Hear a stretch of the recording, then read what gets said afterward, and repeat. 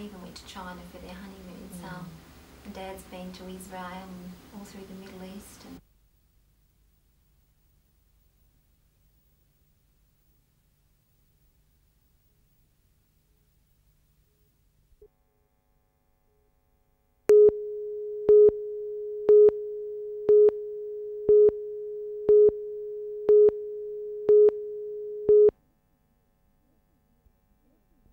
every year, fewer Catholic men and women become priests and nuns. To fill the gap, ordinary members of the church are doing many of the tasks previously done by the clergy. The numbers of priests and religious has declined dramatically in the last 25 years. While many welcome the extra input from the congregation, the church is spending much more on salaries. Catholic financial managers and advisors from across the state are meeting in Newcastle this weekend to discuss, among other things, the implications for the church. I suppose it's the salary element that is probably the biggest demand that are made on the finances of the church, and part of the role of the development funds is then to generate that finance. Jane Anderson, NBN News.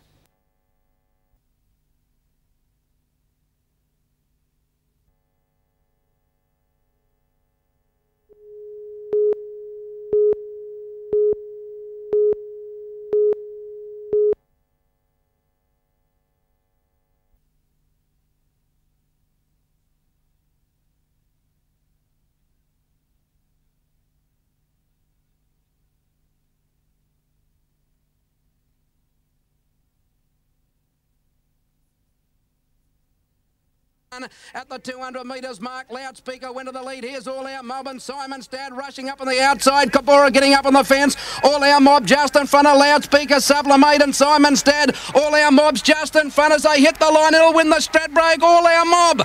All Our Mob. 4, 14 and 3, the trifecta paying $878.30, the Quinella $38.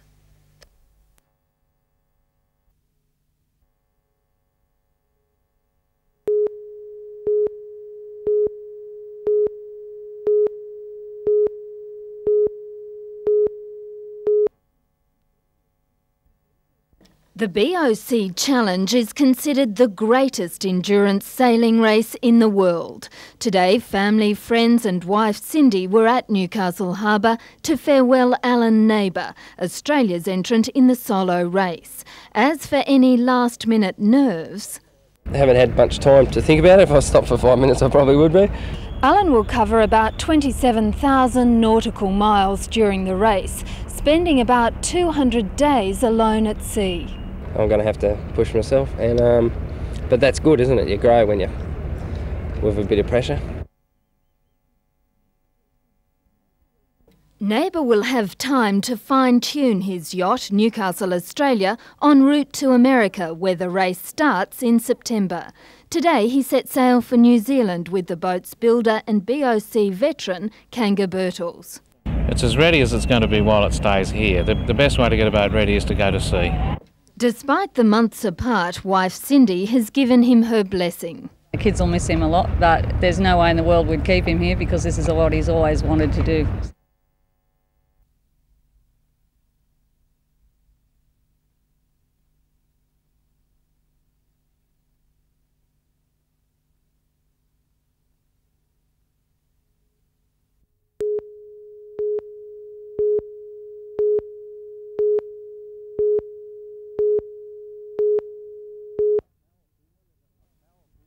A powerful 1.5 metre swell charged into South Shelley Beach to create perfect waves. Umina surfer Dave Nielsen in the white relished the conditions to win his swan song event as a junior.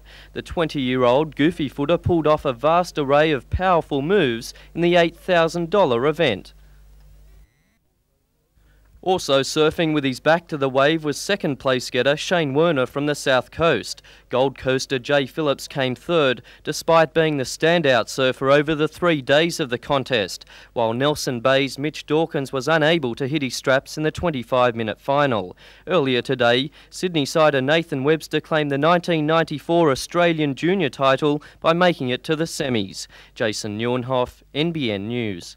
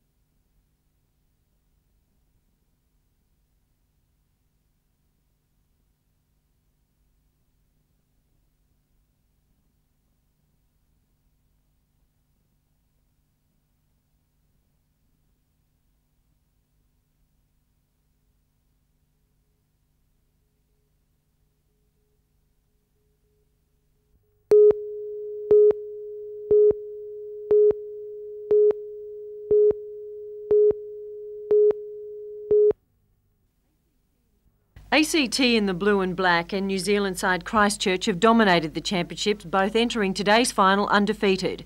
ACT may be the defending champions, but Christchurch came out determined to change that.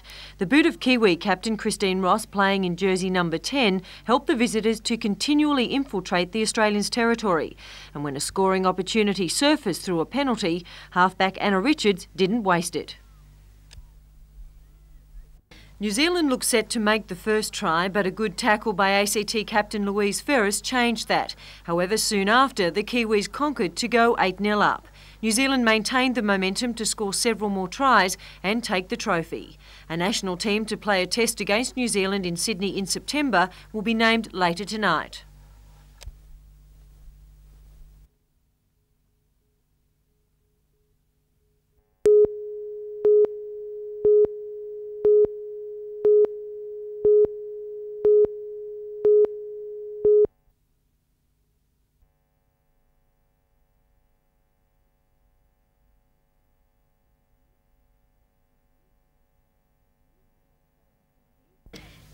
The East Coast Band Championship started off as a hunter competition supporting local talent. It now includes bands from throughout the state.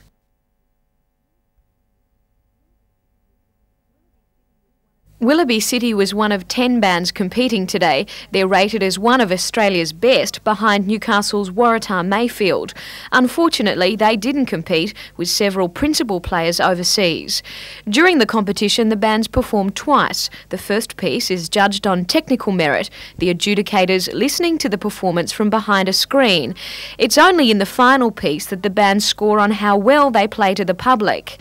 This weekend's competition is, in a way, a warm-up performance to the national titles which will be held in the city. We've actually got the National Band Championships in Newcastle in 1997, and due to that, a lot of the bands are coming to Newcastle to compete in our event to try the hall.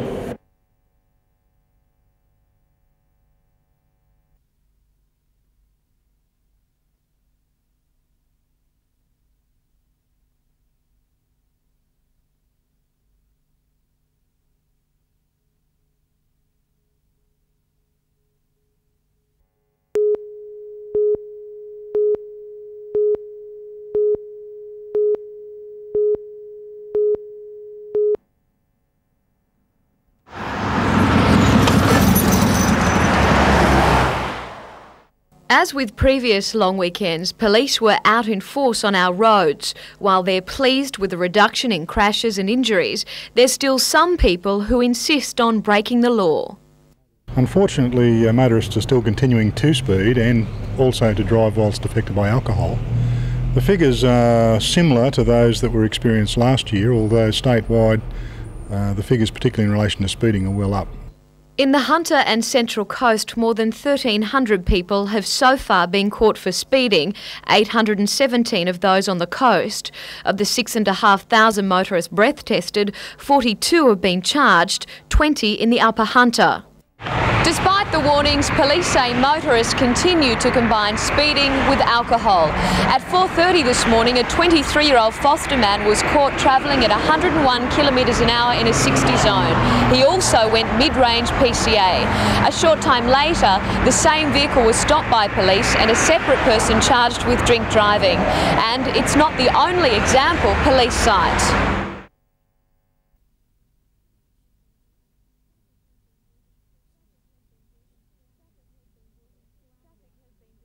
Traffic has been building throughout the afternoon as motorists head home. Police expect the usual bottlenecks at Karua, Raymond Terrace and at the approaches to the freeway.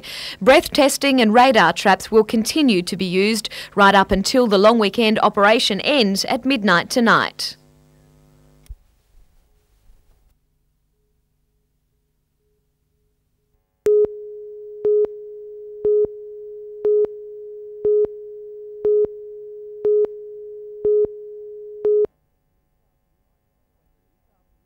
When the Newcastle Knights ran onto the paddock yesterday, they knew they had a few supporters behind them. Newcastle has always got behind their football team when they're in situations that you classify as big challenges, and yesterday was just amazing, wasn't it? 30,251 people went through the gates and hundreds were left outside. This, of course, is the second biggest city in New South Wales, and they love their rugby league. Matthew Johns, the grubber kick. They're going to score. Oh, yes, they are. The Johns boys. And Andrew Johns with a simple shot to convert. He does that. That's Mackay, so they've gone as far as they can go there. Back now for Tallis to take it up for the third time.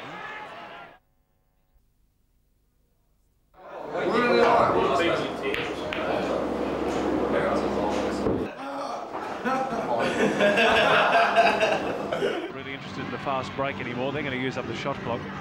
They like to take their time. Then Marty McLean takes the long one. And there's Grant Kruger who gets the offensive rebound. And what's that in? And again this week he's done the same thing. And maybe that's the... This is for the tech foul. And there it is. He makes it. That's very costly. Which doesn't slip away because another mistake, another three. And...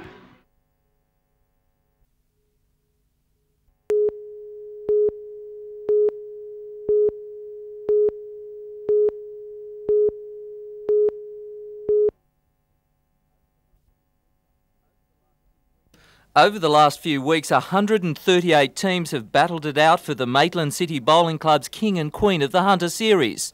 Through the knockout format, it came down to just two teams, John and Connie Philp from North Haven and Noreen Stedden and Dick Kelty from Raymond Terrace. Right from the start, John and Connie went for the points, grabbing an early lead. Up for grabs not just the title but a trip to the Gold Coast and $2,000 in spending money. It was a clash of class players. Noreen Snedden is the Newcastle District champ. Connie Philp has played for Australia. But after 3 hours the Philp team came up trumps 23-13.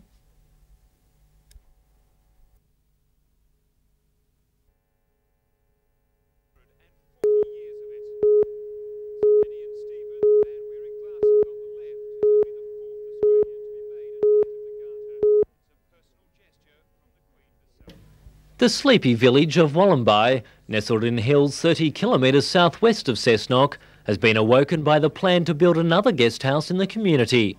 The colonial-style cottage would house 5 rooms, overlooking Maitland Road at the Cessnock entrance to the village. Nobody disputes the need for extra accommodation to cater for an increase in tourists, but the town's 500 residents are divided over the size and location of the guest house. Well, I think any more accommodation in Wollombi is a benefit to us. We need to identify more clearly the characteristics that make Wollombi Wollombi. Then we start designing buildings and developments. The original plan was presented to council last year, but was amended to meet the concerns of nearby residents. But Evelyn Bloom, who has half of the Wollombi accommodation market, with a 3-bedroom bed and breakfast, just 1 kilometre from the proposed development site, says it will still be an eyesore. I feel that it's very much out of scale with the village, and it will be very obtrusive within the village catchment, visual catchment of the village area. There are also fears the development would increase runoff into Mill Pond. But the owner of the other half of the village's accommodation market, Ben Portsius, says the guest house would be perfect for Wollombi. I think it will blend in well. The people who are doing it are very stylish. It'll take a couple of years for landscaping to be completed, but when it's done, it'll look terrific. Cessnock Council will vote on the proposal tomorrow night. Richard O'Leary, NBN News.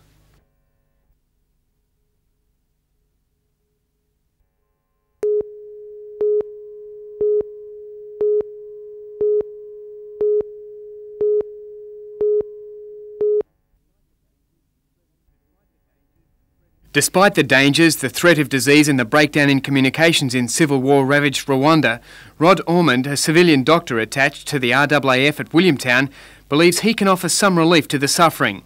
After a stint in the Solomon Islands, Dr Ormond is well versed in the treatment of tropical diseases such as malaria, just one of the hazards he's expecting to encounter. I'm really prepared for virtually total chaos there. If there's anything more than that, some sort of structure still left in the society that's there, then that'll be a bonus and it'll be easier to work with. Compassion International has operated in Rwanda for 15 years, concentrating on child sponsorship programs. Until recently, the organisation had 11,000 children on its books, Due to the conflict, it can now only account for the whereabouts of 60. I think the most important thing, other than perhaps helping a few people who are sick while I'm there, is to bring out information about what's happening with the people there to enable better planning.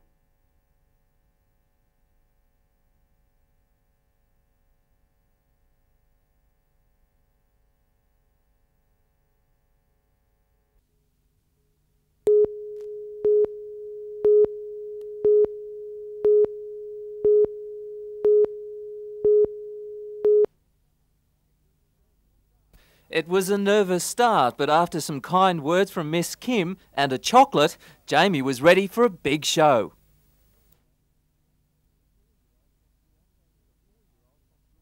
The 4-year-old from Toronto near Newcastle is the youngest person on the heart-lung transplant waiting list. Jamie is chronically ill. At his tender age, he's already suffered a stroke and had hundreds of heart attacks. What's the situation with the heart-lung transplant? Well, at the moment we're still waiting. Still hoping he could stay stable long enough to still receive a transplant should it become available. With his proud parents looking on, Jamie sparkled for the cameras. Big Dog rates as one of his idols, along with the Chief, Paul Harrigan. Jamie has spent 18 months of his short life in hospital, so when he gets out, he tries to kick up his heels. Putting his troubles behind him just for a few minutes seems like good medicine, but from his dad a plea that everyone should think about the issue of donating for transplants, even though it's an agonising subject. I want families to sit down and discuss and consider organ donations. It's not a hard and fast rule, just to discuss the issue, make themselves aware. If they're not aware, find out as much information as they can, and so they're just aware. Peter Ryan, NBN News.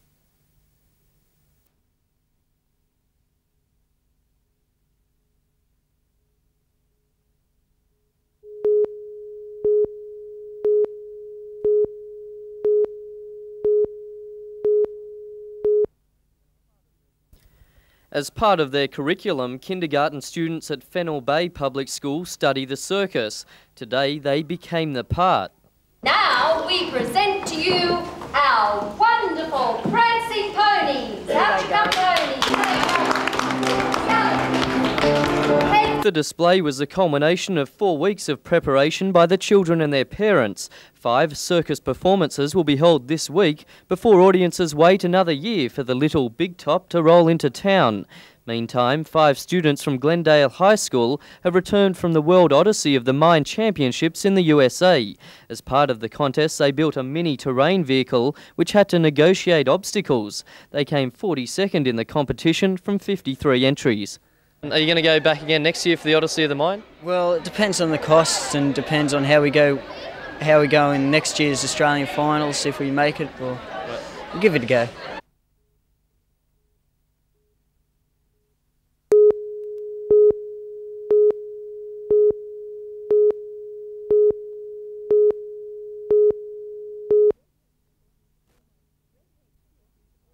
Redhead Tip is almost full. It was to close next month, but last night Council extended its life by some 8 weeks to coincide with the start of a new collection service.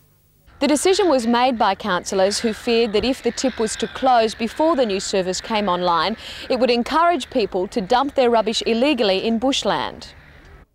The collection system will operate until Council determines where its new transfer station will be located. Environmental problems have arisen over a site chosen at Gateshead. What's going to happen is there'll be 4 free pickups.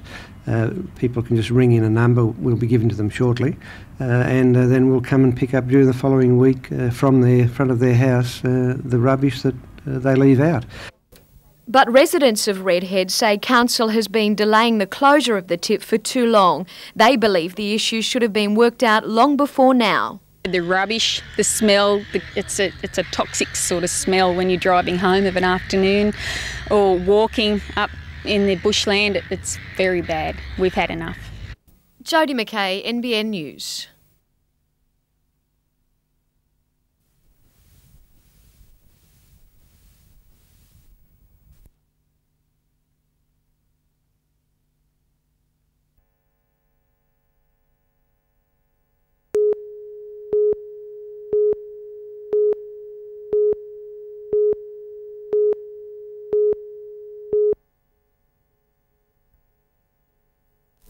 According to the Chamber's outgoing president, a number of local employers claim they're suffering under the government's fringe benefits tax.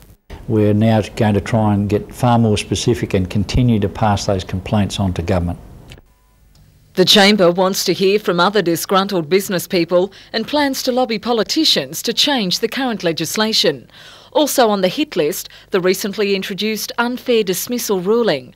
Employees who believe they've been dismissed unjustly can now take their grievances to court free of charge. I do believe one of the problems with getting business to reinvest generally economically is that these businesses have been impacted so much by elements of this sort of legislation.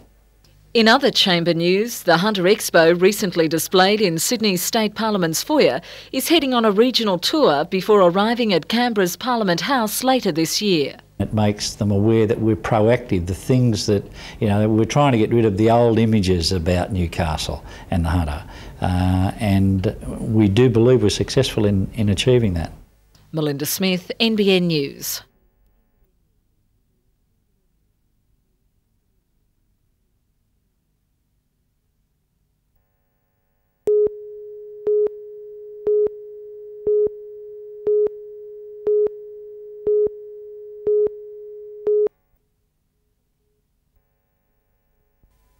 Set up nearly 14 years ago, KidSafe Australia is an initiative of the Child and Accident Prevention Foundation.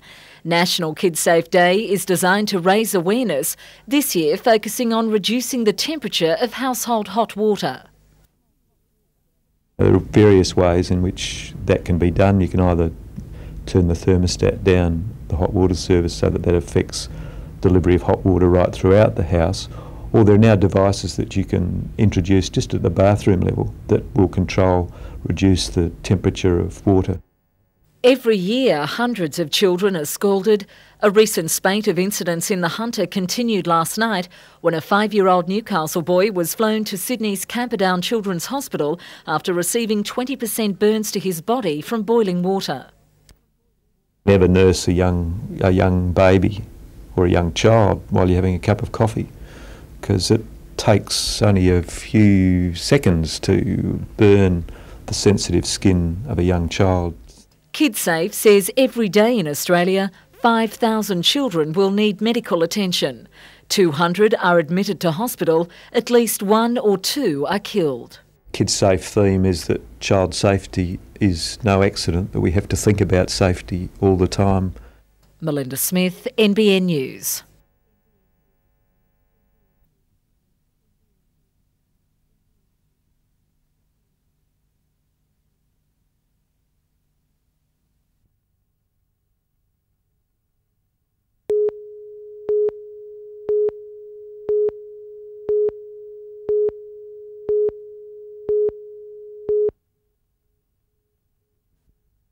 Police raided a Nelson Bay house last month after a Crime Stoppers campaign, seizing hydroponically grown marijuana plants worth $200,000. When the matter went to court, one officer thought the equipment, which normally would have been dumped, could serve a legal purpose. Seeing that the equipment was valuable and applying to the magistrate that if it was granted to the school, it could be put to good use for the school children of the Nelsons Bay area to further their knowledge on hydroponics.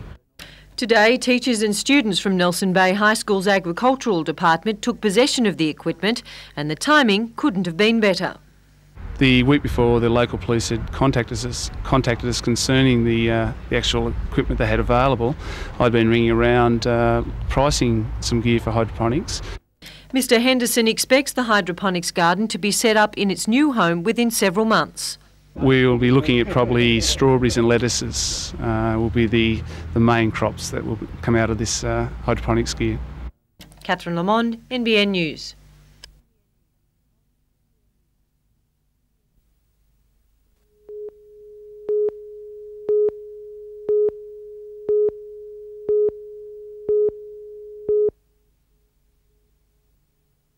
Taree and the White kept the attack up to Muswellbrook in a fast, entertaining match. Taree's centre forward Ian Gates was in blistering form. He jagged 4 goals, constantly pestering Muswellbrook's keeper Leon Smith. Gates, a state rep, may have been the difference between the teams. The final score, 5-1, not a real indication of the battle. Muswellbrook never said die, but simply couldn't catch up. About 30 teams started in the Hunter division of the knockout comp. Both Taree and Muswellbrook now move on to the final 30 teams in the state, with Taree seeded as Hunter 1. And San Clemente in the yellow is down Glendale 2-1 in the Lower Hunter regional final of the Bill Turner Soccer Cup at Edgeworth. The teams were locked at 1 apiece at the break. San Clemente is through to the final 16 in the state and will play the winner of tomorrow's game between Armidale's Duval and Cessnock's Mount View.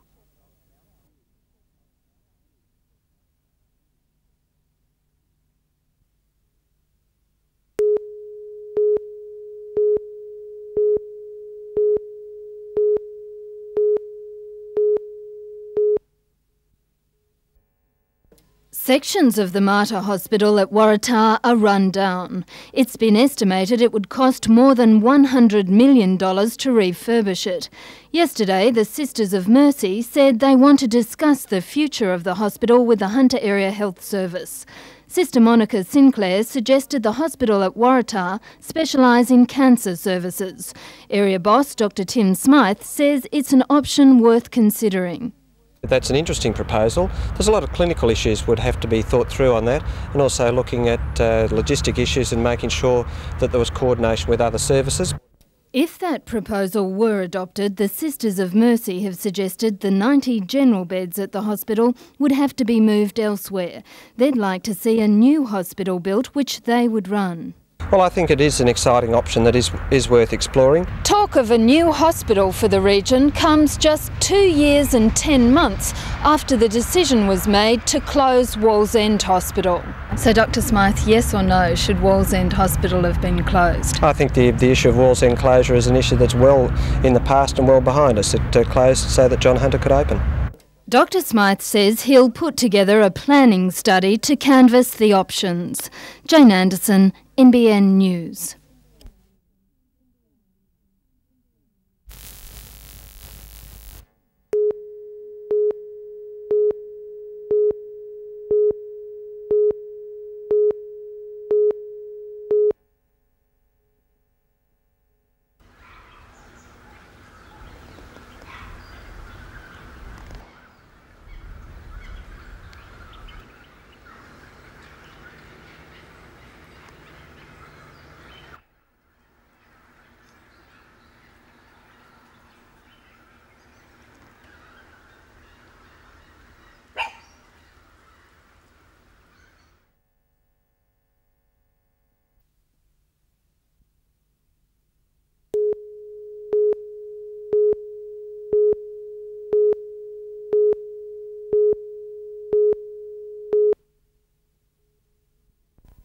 The study was carried out in all Hunter high schools and about 30 primary schools.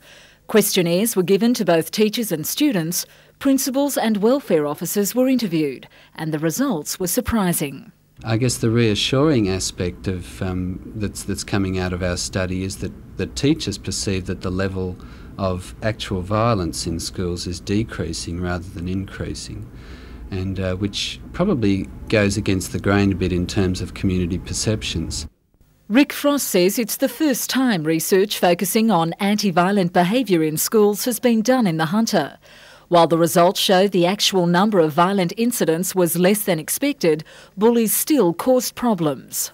Kids continue to call each other names and pick on each other in school, but the fact that there are some children at school for whom, life is difficult because other kids give them a hard time is a worry, and we continue to explore ways to address that need.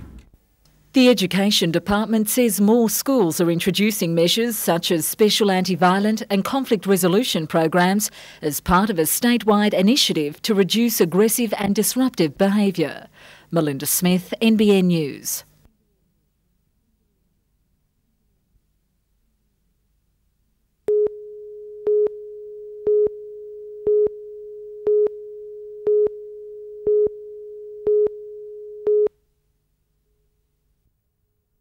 Dennis Gardner is not one to take it easy. Early Tuesday morning he was rushed to hospital after being shot in the chest by a .22 calibre rifle. Today he was back at work, a little slower at some chores, but confident time will heal his injury and feeling will be restored to his fingers. I'm a Torres and they reckon they're impatient, and I think I am, because I want everything to happen now, you know what I mean? Like I said, why can't I use my fingers, you know, why hasn't it come good? It's only been, 36 hours or something. Mr Gardner lives at the back of his Lake Macquarie video shop. He was awoken on Tuesday morning by a noise outside. He came out to find two men trying to get into this shed. He confronted them with a baton. One fled, the other shot him at point-blank range. I was slumped against an old cigarette machine that was out there, a cabinet. And when I looked down and you could see a little hole sort of in the blood just sort of pumping out of it, you know, I realised then that, you know, I'd been shot sort of thing, you know. This bullet hole is a constant reminder to Mr Gardner of how close he came to losing his life.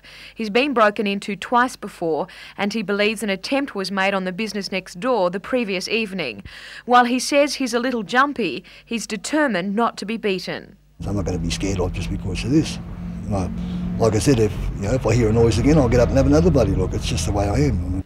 Police are still searching for the two men responsible. Both are believed aged in their late teens, early 20s. Jodie McKay, NBN News.